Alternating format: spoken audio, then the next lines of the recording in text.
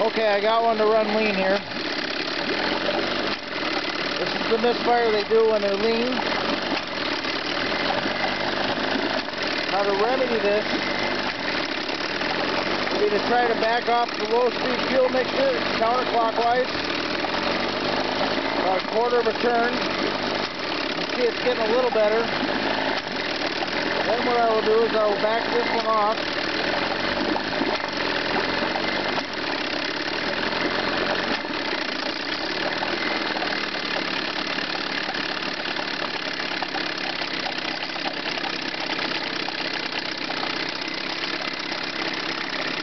And you can see the misfire is gone. Now I'll lean it up a little bit again through the low speed mixture. You should hear the engine come up a little bit in speed. Just like so. And you can return it down to idle.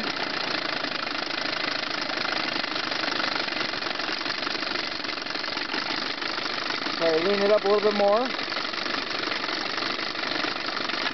That's too much. It had a lean miss there.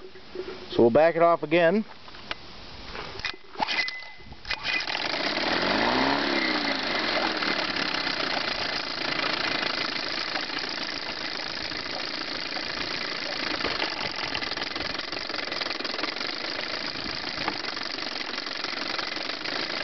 Nice and happy. I will shut it off.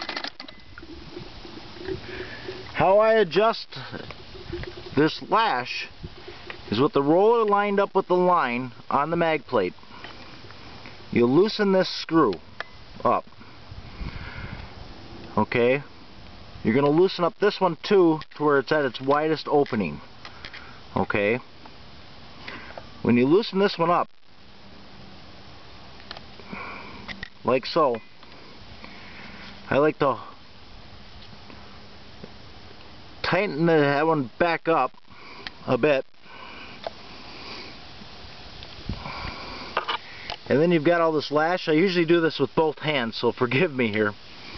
And then what I'll do is I will then tighten the lash screw here until all the lash is gone out of the throttle. The idle circuit only works on these motors if the butterfly on the carburetor is fully closed. If it's not closed, it's going to try to draw off the high-speed mixture. You turn this out to richen, and you turn it in to lean. This is not for idle adjust. This screw on this side is for idle adjust.